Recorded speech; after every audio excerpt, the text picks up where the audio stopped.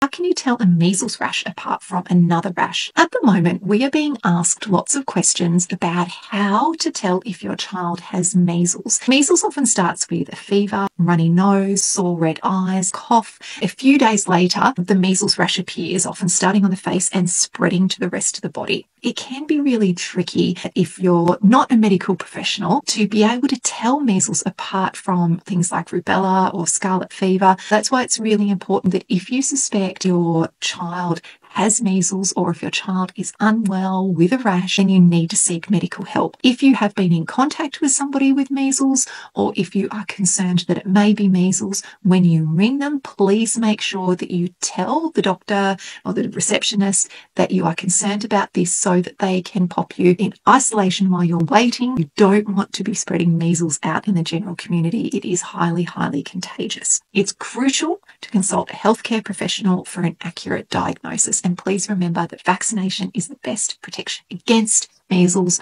Make sure that yours and your child's vaccinations are up to date.